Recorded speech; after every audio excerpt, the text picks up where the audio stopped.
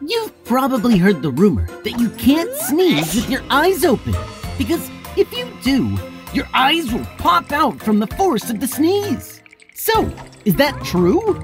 Is it impossible to sneeze with your eyes open? Let's find out on today's episode of Colossal Questions. You've probably noticed that whenever you sneeze, your eyes automatically close right before you sneeze. Most of us learned this eye-popping rumor, and honestly, it sounds pretty horrifying. Luckily, it's a myth. Your eyes will definitely not pop out if you sneeze with them open.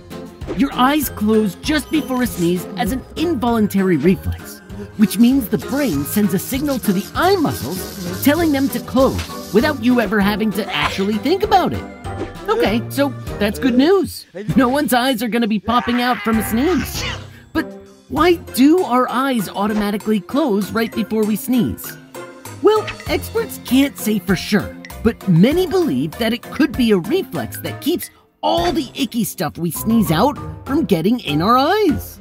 You see, sneezing is just a way for your body to get rid of something that might be inflaming the inside of your nostrils, like dust, pollen, pepper, or other irritants in the air that don't belong up our noses. Sneezing might seem like a basic reflex, but a lot goes into a single sniffle. It's not just your nose and eye muscles that spring into action.